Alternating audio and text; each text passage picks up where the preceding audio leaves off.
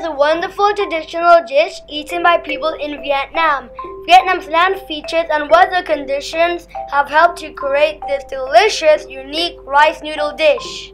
Pho began in the northern region of Vietnam due to the fact that many people live in the north and the temperature can get cold. Pho is used to keep the Vietnamese people's tummies warm due to the hot soup of pho.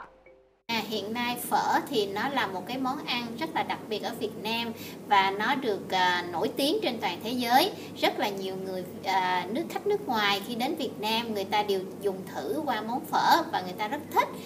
Cho nên là nếu bằng cách nào đó chúng ta giới thiệu được món phở ra toàn thế giới thì thật là tuyệt vời. Pho is made from special rice flour. Since in Vietnam there are many wet rice paddies, so the people grind the grain and make delicious baked bun pho.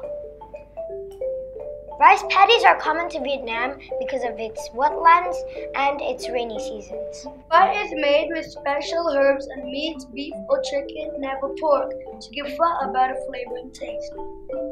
Farmers raise cows and chickens because the chickens are small and easy to raise, and the grassland is suitable for raising cows. Cows can also help farmers farm too. Khi mà nói về ẩm thực ở Việt Nam á, thì cái món phở là một cái món quốc hồn của người Việt Nam, mà những cái người khách nước ngoài mà đến Việt Nam á, dù một lần thì cũng nên sử dụng phở. Người Việt Nam thường người ta nói rằng là cái ẩm thực Việt Nam rất là phong phú, rất là nhiều từ ba miền Bắc, miền Trung, miền Nam. Nhưng mà riêng về phở là nó đặc trưng cho cái miền Bắc, nó đại diện cho miền Bắc mà cũng là một cái món ăn quốc hồn của người Việt Nam. Tại vì nó gắn liền với lại cái nền văn hóa ẩm thực của Việt Nam, là nó đại diện trong những cái ẩm thực của người Việt Nam. Bởi vì chỉ có Việt Nam mới có phở.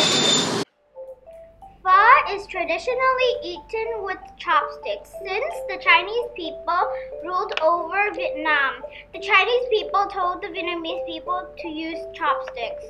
So they started using chopsticks and slowly it turned into a tradition.